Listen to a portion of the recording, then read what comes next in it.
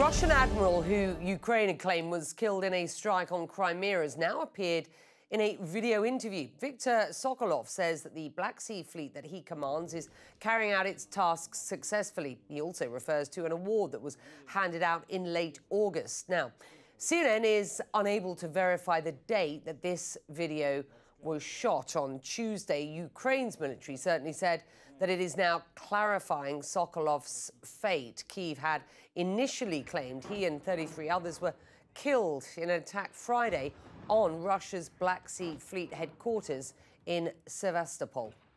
Well, meantime, the Kremlin downplaying the arrival of the first US Abrams tanks in Ukraine, saying they will burn on the battlefield like other weapons.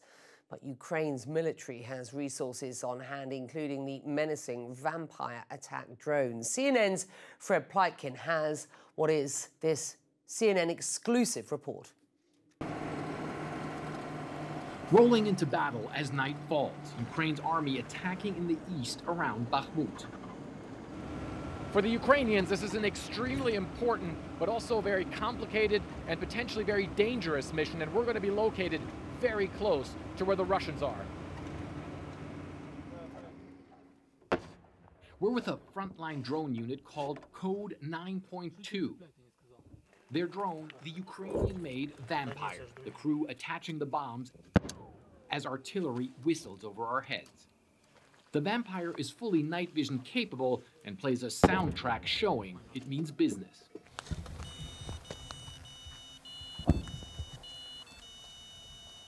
The team leader's call sign is Groove, and he confirms because Ukraine doesn't have a modern air force, tonight they are the air force. The drones see in the night like in daylight, he says. We see the infantry, we hit the vehicles, cannons, everything we need to destroy. Groove also says Russians from the Wagner private military company have returned to the battlefield around Bakhmut. Yes, there is Wagner here too. They swiftly changed their commanders and have returned here, he says. We're breaking through their line of defense and hitting them well.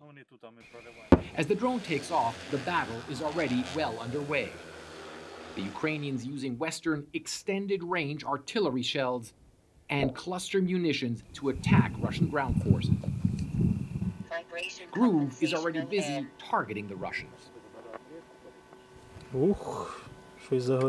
Oh, something's burning, he says. His unit also managing to take out a Russian main battle tank by dropping several bombs on it. The Ukrainian army now starting to push forward. Our photojournalist Dan Hodge films powerful explosions as armored vehicles advance in the moonlit night. We're now hearing a lot of fire, a lot of outgoing fire, a lot of incoming fire actually also as well, as the Ukrainians are trying to move forward, and they say they want to take a key road away from the Russians. But the Russians are fighting back, firing flares to unmask the Ukrainians' advance and hit Kyiv's forces. Groove remains unfazed, hunting a Russian tactical vehicle before destroying it. The Code 9.2 drone team often hunts Russian armor here, recently even destroying a modern T-90 tank in a highly complex operation. After more than a half-dozen missions, the drone returns a final time. But as we try to get away from the battlefield, a tire bursts on our Humvee. No time for a spare, we push on.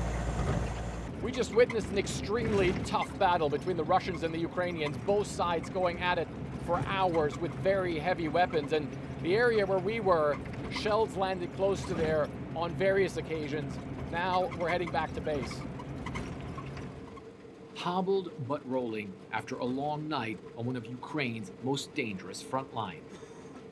Frederik Pleitgen, CNN, Bakhmut, Ukraine.